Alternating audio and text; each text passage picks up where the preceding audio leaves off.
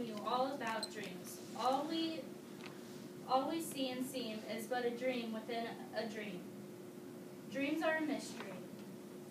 Dreaming is important to us all because we all dream, and I think people should know what they are experiencing. I am a credible source because I researched all of the things I will be speaking of. The three things you may have wondered are: where do our dreams come from, and when do they occur? Why do we have dreams, and what do our dreams mean? So where do our dreams come from, and where do they occur? Well, dreams occur during certain phases of the sleep cycle. Every night, according to Freud, urges arising from primitive desires in the brain must somehow find release. There are two types of sleep which dreams occur: in REM. This is me dreaming in REM. Or rapid eye movement. In REM or non-rapid eye movement, dreams occur more in REM.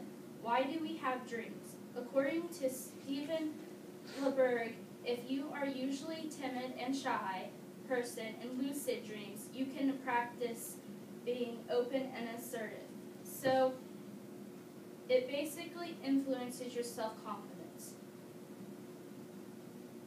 We have dreams to resolve problems, but we have to resolve the problem ourselves. Dreams also predict the future. What do our dreams mean? A baby in a dream symbolizes the unconscious desire for security. Being pregnant in a dream indicates having to carry something in real life for quite a while. Death signals an end of a phase in someone's life. Falling signals loss. Dreams are very complex. They have many meanings and reasons why they may in part be part of everyday life. In conclusion, first dream it, then do it.